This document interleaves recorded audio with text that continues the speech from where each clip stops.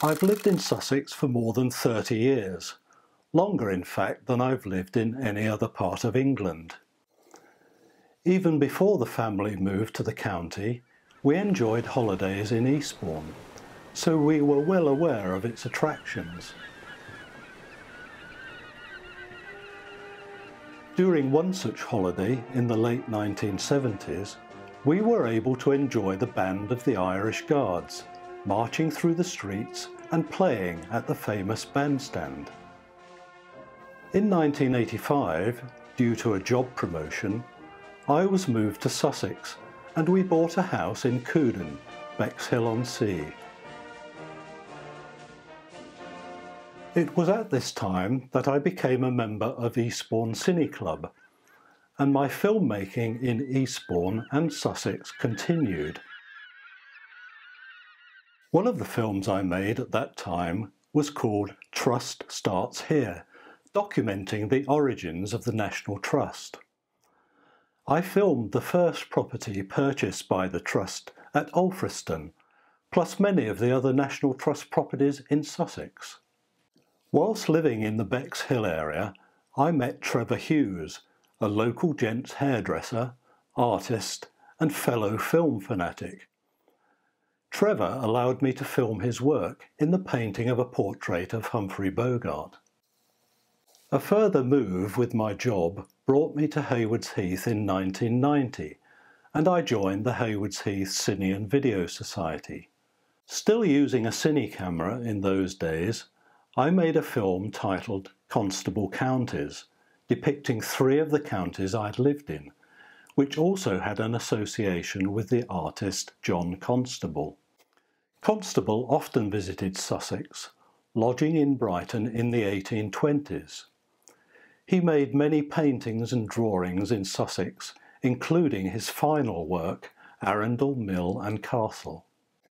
By the late 1990s, I had switched from cine to video, enabling me to record the centenary celebrations of Haywards Heath Methodist Church in the year 2000.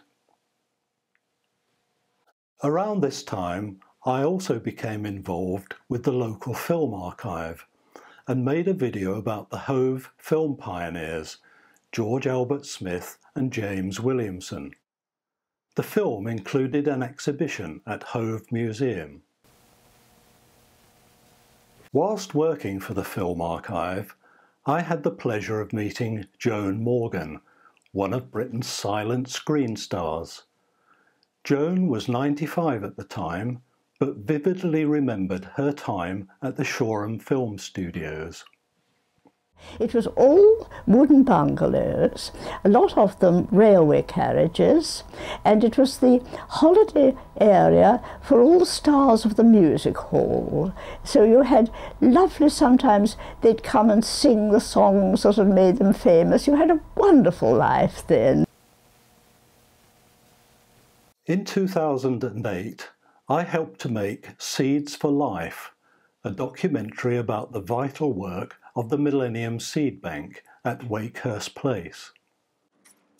The Seed Bank project has been a great success so far.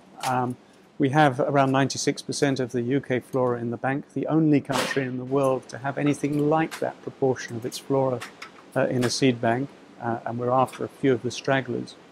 But for the world target of 10%, we're absolutely on track to deliver that. We will deliver it on time and under budget this year.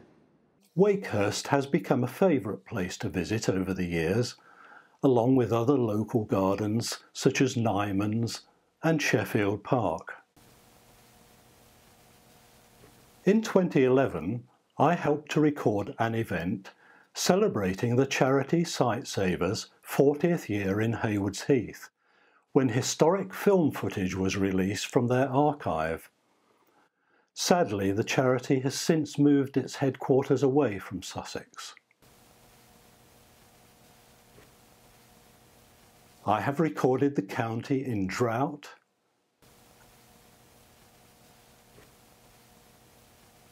and in rain, in the height of summer, and in the depths of winter.